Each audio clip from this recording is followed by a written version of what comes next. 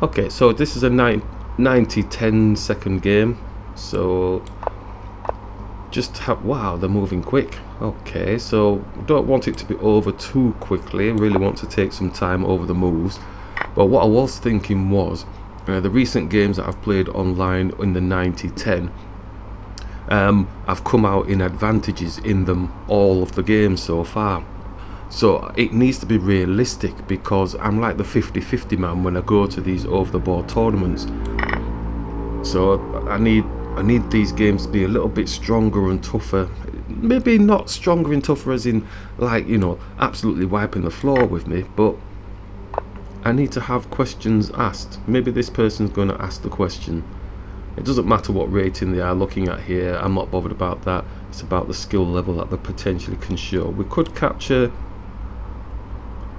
and it develops their knight, but there's no big problems there.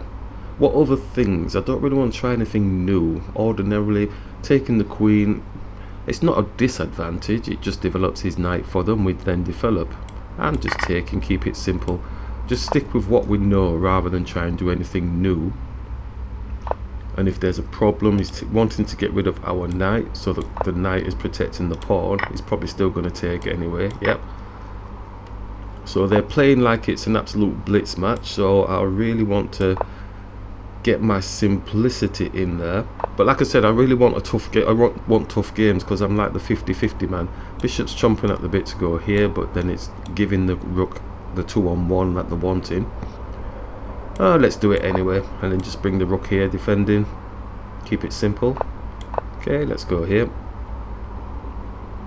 So yeah, it's got to be realistic. It's all good, you know, winning stuff online and, you know, winning all these games, but then when it comes to the reality of it, then you suddenly find yourself, well, how did you not win the tournament when you've been winning online?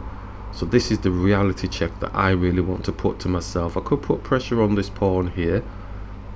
Is there anything majorly to attack? Could attack here, but he takes. If we support with this pawn, I don't think he's going to give us chance, is he? But if he opens up his king area, so we attempt to do this, because we have the bishops out at the moment, looking to sort of try and squeeze the pawn up here.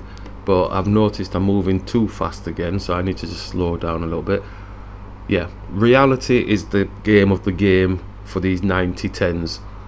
It's not impressive winning. I mean, in one of the recent 90-10s, the end game, really the opponent could have won that quite nicely, because my knight was unprotected and my king was getting squished, but the opponent didn't see it. I need the opponent to see these things so that I can really work on my game, because I'm not the 50-50 man for a reason. I'm a 50-50 man because I make blunders, or I don't see things that I need to see, or I over egg things, or the devil finger comes out. There's a lot of stuff. Bishop can attack the rook. We could continue with the movement coming here. I think I'm going to continue with the movement with this for now. Might even go for the rook exchanges, maybe. Yeah, shall we? Shall we attempt? Rook exchanges, pawns in the middle of the board, then everybody has to defend the pawn. Let's elevate the pawn beyond the knight.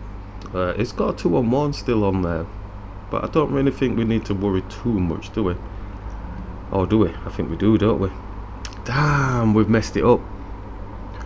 Okay, so this is the player that's going to take me out of my winning streak. I messed it up.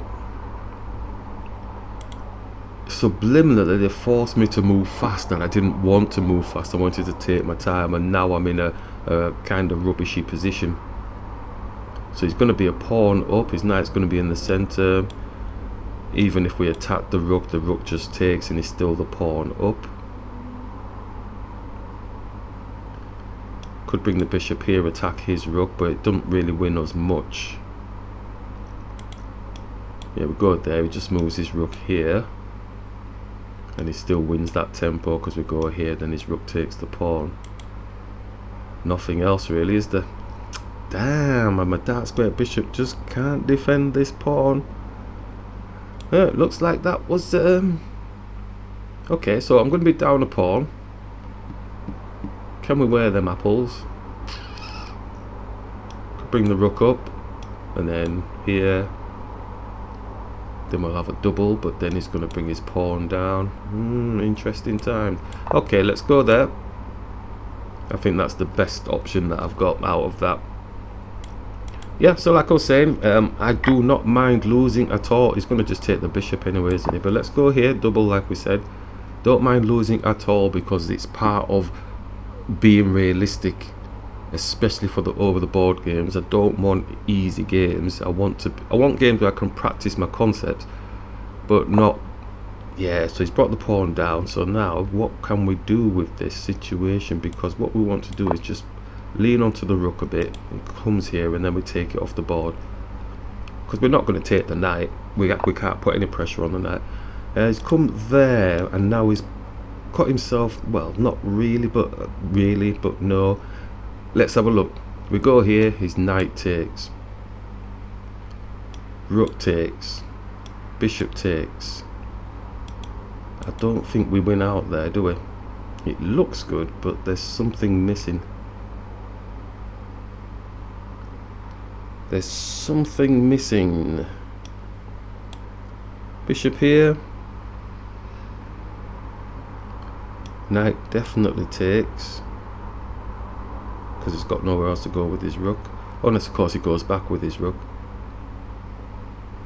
Knight definitely takes. We can't take back because his rook will take and be on our king, so we have to take. So then his bishop takes the rook. Are we down pieces there? I think we're down pieces there, aren't we? Bishop comes here, his knight takes it, we take it for free, but we're up the exchange if that happens. So I don't think that's going to happen, is it? I'm going to try it anyway and see what happens. No, we're not up the exchange at all, because he's just going to get us back. Oh, they've resigned. I got to look at the analysis on that one. That wasn't winning. Oh, God. When am I going to take a loss, man? I've got to take a loss because it's not realistic getting all these wins. This ain't right. Okay, let's... Look at that! Black's out without winning! What are they doing? What are they doing? Oh dear, so we said potentially taking here, but let's see what did the computer say? Knight takes c4. Yeah, knight takes c4.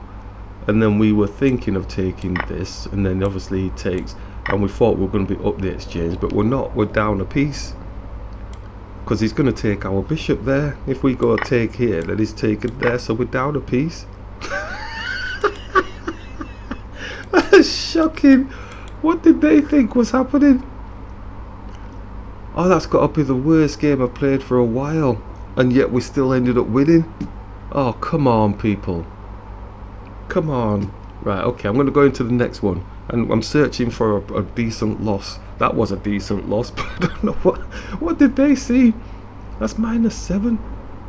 Unless of course they were fed up and they said to themselves, oh, this is too easy, I'm not going to win, for some strange reason. Well, I don't think they'd do that, would they? Was he thinking that we'd actually got his rook?